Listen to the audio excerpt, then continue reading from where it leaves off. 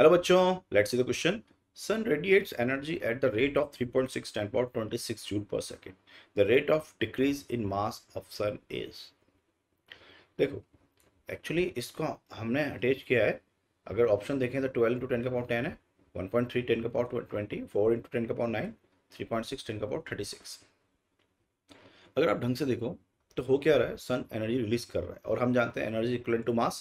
अगर एनर्जी खत्म हो रही है तो मास भी डिक्रीज कर रहा है. तो वही कॉन्सेप्ट हम यूज करेंगे. सो I will say is equal to del m into c square, right? So E by T is del m by T c square.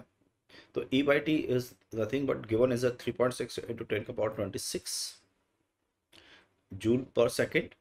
So del m by T into c square 3 into 10 to the power of 8 का whole square.